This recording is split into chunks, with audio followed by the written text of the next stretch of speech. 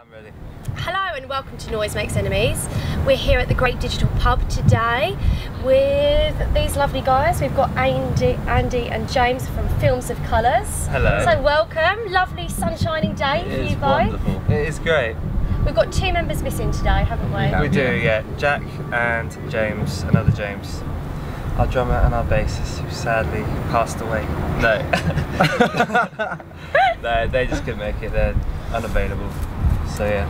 Okay, cool. So tell us, where did you guys meet then exactly? And how long have you known each other? We met at uni in Guildford University, and we met Jack actually. Well, we met James through the course we were doing because it was like a music course, and then we met Jack. We just saw him walking about. We assumed he played music because he looked a lot like he did. He looked like a musician. He was tall, had skinny jeans, looked cool. We needed a bass player, so we said, "Do you play bass?" And he did. Said, "Yeah, no." He plays guitar, but then he was like. Funnily enough, he tried to avoid us, I think, for a few weeks. He was worried we were going to be terrible. Yeah, and then he joined. He gave in, so it's okay.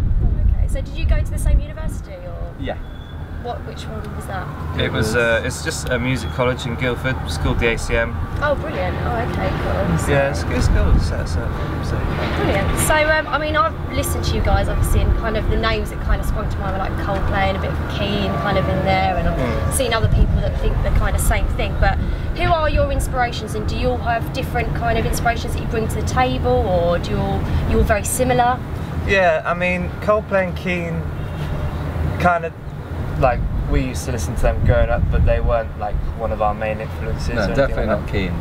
No. So, Radiohead, my biggest influence. I love Radiohead, and I listen to them on a daily basis. I think they're great. Our common like loves are like Mike Snow, Radiohead, Block Party, bit of Muse. Yeah, Foals, like, and you know everything, and all that sort of stuff. So. Brilliant. What about the other two? Are they kind of similar in their? Yeah, Jack's a bit more like abstract. What does he listen to? I don't know, all sorts of stuff. Who's the guy who did the Amelie soundtrack? I love that. Yeah, I can't remember his name, but he's got quite an eclectic mix. And then James Reese, he was kind of brought up on more gospel-y side of music because he's obviously a drummer, and he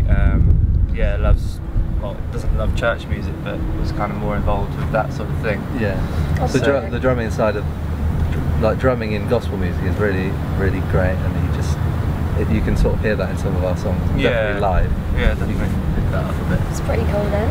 Yeah. So you guys write your own music. Yeah. And you're writing your forthcoming album, which is going to be released sometime next year. Yeah. So tell me a bit about your writing style. What do you write about? You know, what's the main kind of themes in your music that you write? Anything really. I don't know, whether it just stuff that happens to you or anyone else, like from the news, you take something from there. Yeah. Something that like makes you think about something and affects you. So. Yeah, I mean we're trying to write more lyrically that would, you know, grab other people's attention and make them feel something. Okay. So yeah, I mean that as well, and I just kind of want to write songs that have no meaning whatsoever, and just kind of random stuff as well. So you kind of just got to mix it up and do whatever, really. Yeah. That's pretty cool. The same for you as well, isn't it? Yeah, definitely. We sort of write quite a lot together, us two. Yeah. Do the four of you all write, or is it mainly sort of you two that? No, it's all four of us. Definitely the music side of it is all four of us, and then Jack writes quite a lot of lyrics as well. That's cool. Yeah, and melody. But he's not here right now. Oh, so tough. So what about this album that's going to be released? Have you got any kind of ideas for that? And do you know, have you got a date in your mind of when you want to get it finished? Yeah. So we're hoping to record end of the year, Brilliant. sort of around Christmas time, and have it sort of coming to shape. Yeah, by the beginning, like first couple of months of the next year, right? Yeah. So. Okay, and then you're going on a tour. But we don't want to rush anything. So if it's not ready, then we're not just going to go for it because it's our first album. We don't want to flop before we started. Yeah, exactly. Yeah, it's got to be perfect. Well, nothing's perfect, but close to perfect. Fantastic. Well, what's the ultimate direction then for 2012 and beyond? Well, one is write a great album. Yeah.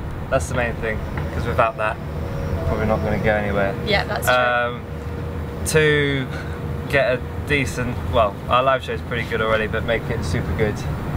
More of a show is the kind of plan.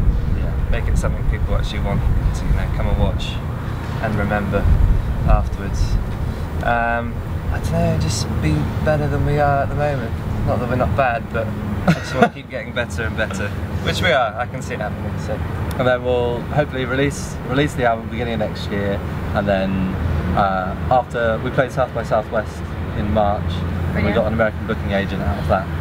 So hopefully we'll be doing a tour out there. We were asked to play this other thing in LA as well in April, but it just didn't work out. And possibly Coachella as well, which would be amazing. That'd be so cool. And then maybe even possibility of doing Warped tour as well, which would be insane if we got that. Yeah. Oh, that'd be brilliant. So go and break America then, yeah? Yeah, do nice. that. We'll just get that one out of the way, and then, then we'll come back here and live normal lives. So where are you guys both from? You're from locally, aren't you? We live at the moment, around here. So Bow we live at the moment. Yeah. But I grew up in Somerset. I grew up right near there as well, near Stonehenge. Ah, so have you guys known each other for a long time then?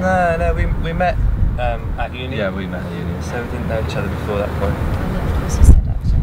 So obviously you've got Meadowlands Festival next weekend, which is on the 3rd. Yes. What other festivals have you got lined up? We got a couple. We got the 15th of June. Yeah, what's that, James? Beach Break Live. Not the main stage, the one after that.